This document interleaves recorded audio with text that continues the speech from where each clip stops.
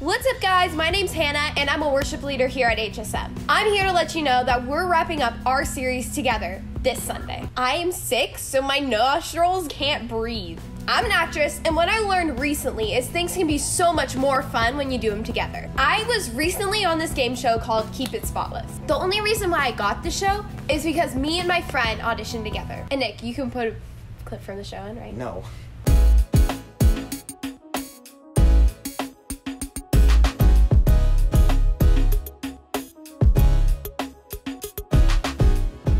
As you can see, that was so much fun. But the craziest part is that we won $8,000.